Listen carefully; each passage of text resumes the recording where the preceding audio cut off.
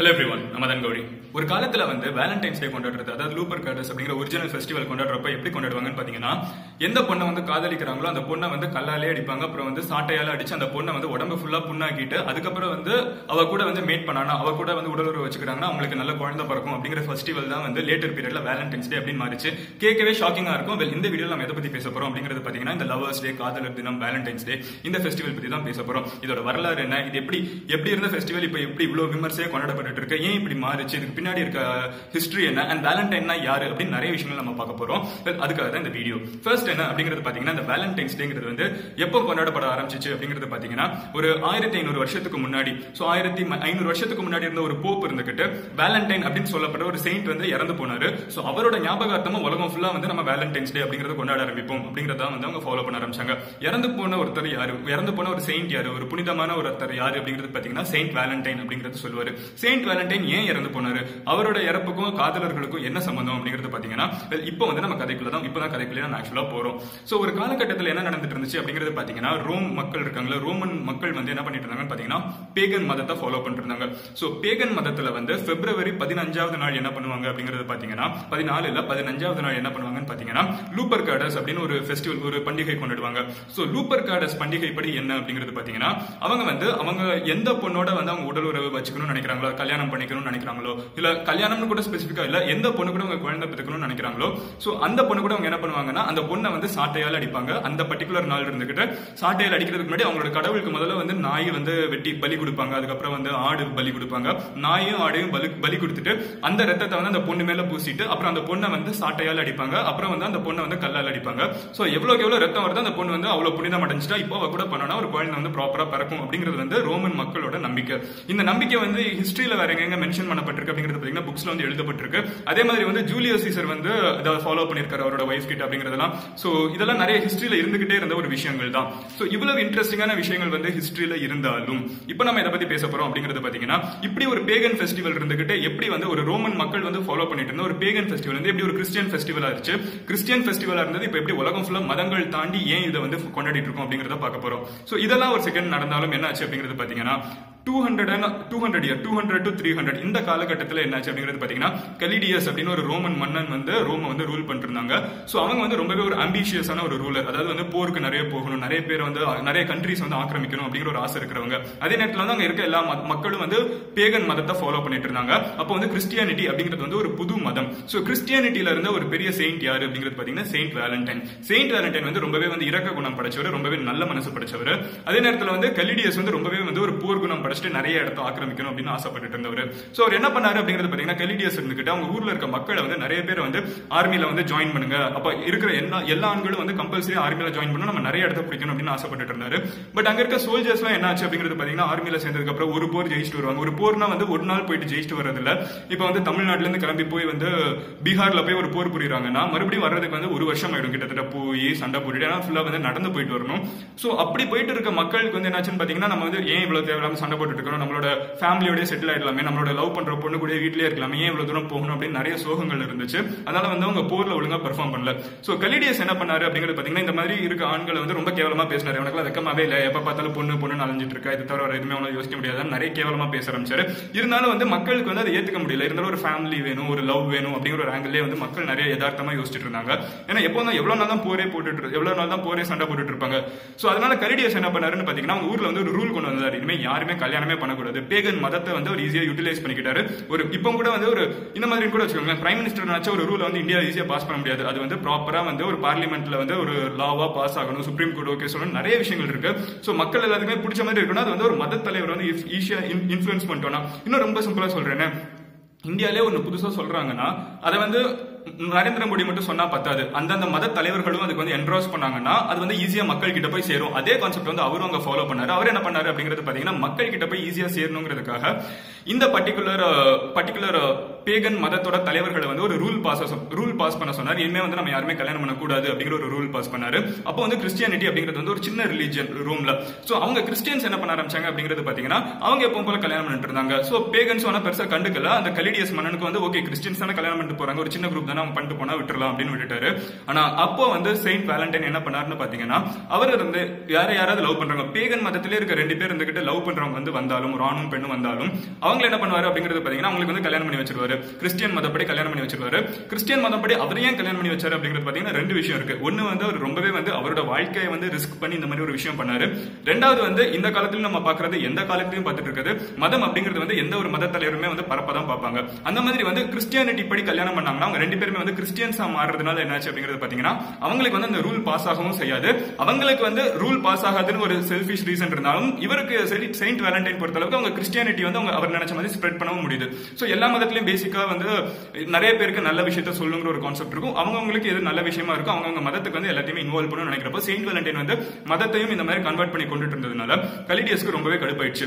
ஏன்னா அவரோட ரூல் படி என்ன அப்படிங்கிறது பாத்தீங்கன்னா, இந்த மாதிரி கல்யாணமானவங்க வந்து ரொம்ப அஃபெக்ஷனேட்டா இருப்பாங்க. அங்க போனதுக்கு அப்புறம் வந்து ஒழுங்கா போர் பண்ண மாட்டாங்கன்னு தெரிஞ்சவங்க கிறிஸ்டியன்ஸையுமே வந்து அவர் ரொம்பவே கான்சென்ட்ரேட் பண்ணலங்கிறதுனால திடீர்னு நிறைய கன்வர்ஷன் நடக்க ஆரம்பிச்சிருச்சு. திடீர்னு நிறைய பேர் வந்து கிறிஸ்டியானிக்கு மாற ஆரம்பிச்சிட்டாங்க. திடீர்னு வந்து கிறிஸ்டியானிட்டில நிறைய கல்யாணம் நடக்குதுன்னு கலிடியஸ் ரொம்பவே கடுப்பாய் செயின்ட் வேலண்டைனை தூக்கி ஜெயில போட்டாரு.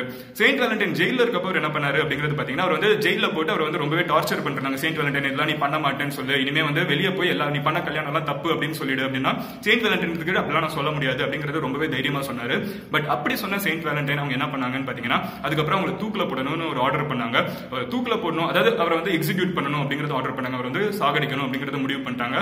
அப்போ என்னாச்சு அப்படிங்கிறது பாத்தீங்கன்னா, அந்த கோர்ட்ல இருக்க அந்த ஜெயில இருக்கிற ஒரு பெண்ணை வந்து அவர் வந்து ஹீல் பண்ணிருக்காரு. உள்ள இருந்தே வந்து அந்த பொண்ணுக்கு வந்து நிறைய பேசியிருக்காரு. அவருக்கு இருந்த நோயெல்லாம் வந்து இவர் சரி பண்ணிருக்காரு. சோ அந்த பொண்ணுக்கு வந்து இவர் மேல பயங்கரமான டிவோஷன். சோ இவர் இறந்து அவர் வந்து கடைசி நேரத்துல வந்து கூப்பிட்டு போறதுக்கு முன்னாடி, அவர் தூக்குல போறதுக்கு முன்னாடி அவர் எப்படி எக்ஸிக்யூட் பண்ணாங்க எக்ஸாக்ட் டீடைல்ஸ் எல்லாம் தூக்குல போட்டாங்க நம்ம அசியூம் பண்ணிப்போம். சோ தூக்குல போறதுக்கு முன்னாடி அவர் வந்து லெட்டர் ஒன்னு எழுதிட்டு கடைசியில வந்து யுவர் வேலண்டைன் அப்படிங்கறத வந்து எழுதி சைன் பண்ணிட்டு அவர் போறாரு. அப்போ அந்த வேலண்டைன் அப்படிங்கிற வேர்ட் வந்து ரொம்பவே கேப்சர் ஆகுது. அந்த பொண்ணு வந்து அதை நிறைய பேர்கிட்ட சொல்ல ஆரம்பிக்கிறா.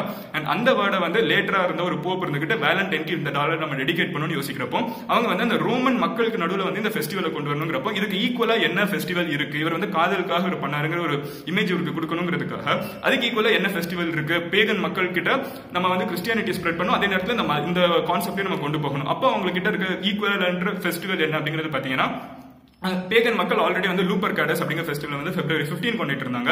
சோ இவர் என்ன டிசைட் பண்ணாருன்னு பாத்தீங்கன்னா, February 14 வந்து நம்ம வேலண்டைனுக்கு கொண்டாட ஆரம்பிச்சிருவோம். பேகன் மக்கள் வந்து இதையும் ஃபாலோ பண்ண ஆரம்பிச்சிருவாங்க. அண்ட் ஈஸியா வந்து நம்மளோட மதமும் ஸ்ப்ரெட் ஆகும், அதே நேரத்தில் ஒரு நல்ல மனுஷன் நிறைய பேர் ஞாபகமும் வச்சுப்பாங்கிறதுனால February 14 வந்து வேலண்டைன்ஸ் டே சொல்ல ஆரம்பிச்சாங்க. அண்ட் அதுல வந்து இவங்க கிறிஸ்டியானிட்டி உள்ளுக்குள்ள போன பேகன் மதத்துக்குள்ள போனதுல ஒரு நல்ல விஷயம் என்ன அப்படிங்கிறது பாத்தீங்கன்னா, இந்த மாதிரி சாட்டையில் அடிக்கிறது, அதே நேரத்தில் கல்ல விட்டு அடிக்கிறது, இந்த மாதிரி பெண்களுக்கு நடக்கிற நிறைய கொடுமைகள் வந்து நிறுத்தப்பட்டுச்சு. அண்ட் கிறிஸ்டியானிட்டி உள்ள போனப்போ வந்து ஒரு நல்ல விஷயமா வந்து இதை பார்க்க ஆரம்பிச்சாங்க. நிறைய பேர் வந்து பாசிட்டிவ் இமேஜ் அவுட்லுக்கு கிடைக்க ஆரம்பிச்சிச்சு அப்படிங்கறத ஒரு விஷயம். அண்ட் இப்படி இருந்த ஒரு ஃபெஸ்டிவல் தான ரோமன் மக்களுக்கு மட்டும் தானே இருந்திருக்கணும். ஆனா அது வந்து அதை தாண்டி வந்து எப்படி உலக லெவல்ல நீங்க ஸ்ப்ரெட் ஆச்சு அப்படிங்கறது பாத்தீங்கன்னா, அதுதான் ஒரு சின்ன ட்விஸ்டே இருக்குது.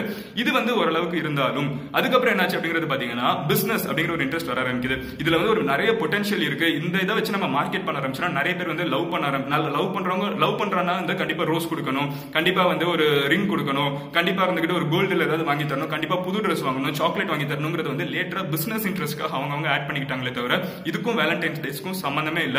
அண்ட் இப்படிதான் வந்து வேலண்டைன்ஸ் டே ஸ்ப்ரெட் ஆக ஆரம்பிச்சிச்சு. ஏசியால வந்து இருக்கிறது அதிகமா கொண்டாடிட்டு இருக்கிறது மார்க்கெட்டிங் தான், வேற எதுவுமே இல்ல. அதிகமா கொண்டாடிட்டு இருக்கிறது எங்க அப்படிங்கிறது பாத்தீங்கன்னா கொரியால கொண்டாடிட்டு இருக்காங்க.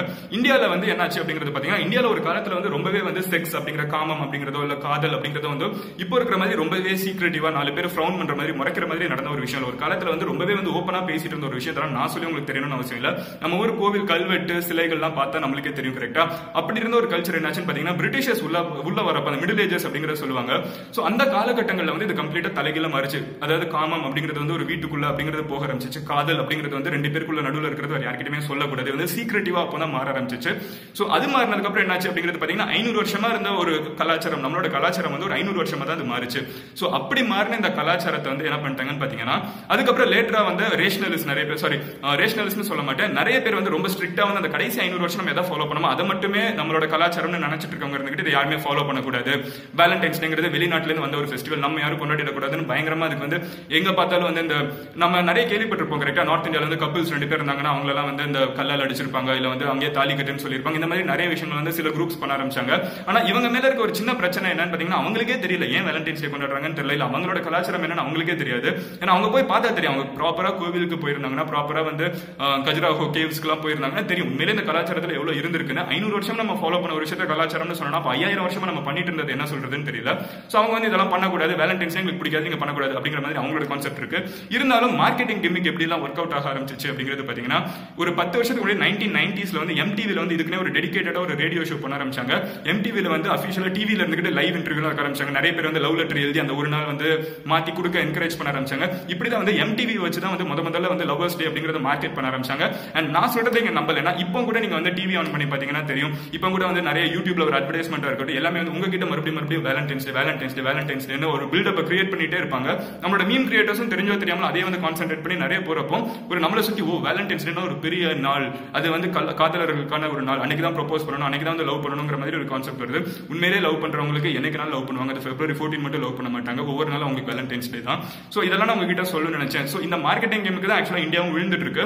ஒரு இப்போ வந்து ஏசியால அதிகமா விழுந்திருக்க கண்ட்ரி எது அப்படிங்கிறது பாத்தீங்கன்னா கொரியா, அதுக்கு அடுத்து வந்து இந்தியா. அண்ட் இந்தியால வந்து இவ்வளவு பெரிய மார்க்கெட் இருக்குல்ல, உலகத்திலே 2வது பெரிய பாப்புலேஷன் கிட்ட வந்து நம்ம வேலண்டைன்ஸ் டே ஒரு கான்செப்ட் கொடுத்தனா எத்தனை டைரி மில்க் வித்துருவாங்க, எத்தனை பலூன் விற்கும், எத்தனை ரோஸ் விற்கும், எத்தனை புது ட்ரெஸ் விற்கும், எத்தனை ஜாஸ் அலுகாஸ்ல வந்து எத்தனை தங்கம் விற்கும், எத்தனை புது ட்ரெஸ் வாங்கிட்டு இருப்பாங்க. 1000 விஷயம் வந்து பிசினஸ் மேன் தான் கடைசியில் ஏர்ன் பண்ணிருக்காங்க. நீங்க உங்க காதல சொல்றீங்களோ இல்லையோ அவங்க நல்லா சம்பாதிச்சிட்டு இருக்காங்கிறது தான் ஒரு யதார்த்தமான உண்மை. சோ பேசிக்கா வந்து வேலண்டைன்ஸ் டே என்ன நடந்துட்டு இருக்குன்னு ஒரு பேசிக்கான ஒரு ஐடியா உங்களுக்கு கொடுத்திருப்பேன்னு நினைக்கிறேன். இதை நம்ம 4 பேர்கிட்ட சொல்றப்போ ஒரு அவேர்னஸ் கிரியேட் பண்றோம். நம்ம எதுக்கு கொண்டாடுறோம்னே தெரியாம 4 பேர் கொண்டாடிட்டு இருக்காங்க, அவங்க கிட்ட நம்ம கொண்டாட ஆரம்பிப்போம். அண்ட் வேலண்டைன்ஸ் டே உண்மையிலே ஒரு காலத்துல எப்படி கொண்டாடிட்டு இருந்தாங்கிறத யோசிச்சு பாருங்க. அதாவது உண்மையிலே சொல்லப்பட்ட அந்த லூப்பர் கார்டஸ் ஃபெஸ்டிவல் படியெல்லாம் நம்ம வந்து கொண்டாட ஆரம்பிச்சாலும் எவ்வளவு பெரிய பிரச்சனை.